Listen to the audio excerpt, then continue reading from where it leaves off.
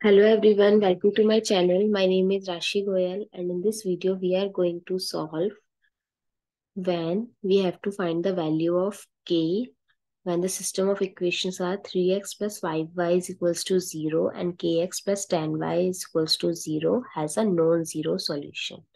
So let's start with the today's video solution.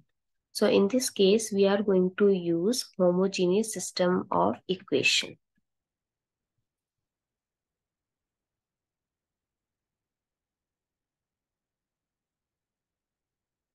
So in homogeneous system of equation, the equations are in the form of a1x plus b1y is equals to 0 or a2x plus b2y is equals to 0. If the solution has zero solution, then x equals 0 and y equals 0, or a1 or a2 not equals to b1 and b2. And the second case, when infinite non-zero solution, which is asked in this question, non-zero solution. So in this case, a1 by a2 is equals to b1 by b2. So let's compare this equation and try this second one. So the given equation are in the form of a1x plus b1y is equals to 0 and a2x plus b2y is equals to 0. So here a1 is, if we compare this with the first equation, so a1 is 3 and b1 is 5.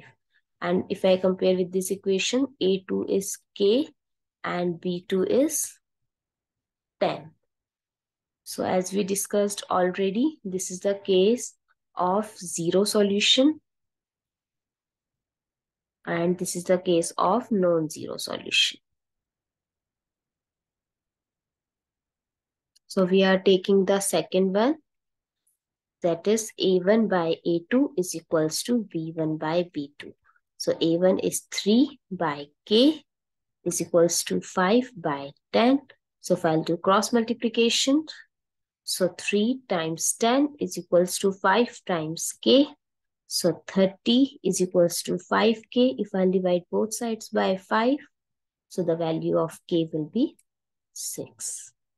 I hope it's clear and you find it useful. So please give us a thumbs up and do subscribe to my channel. Stay tuned.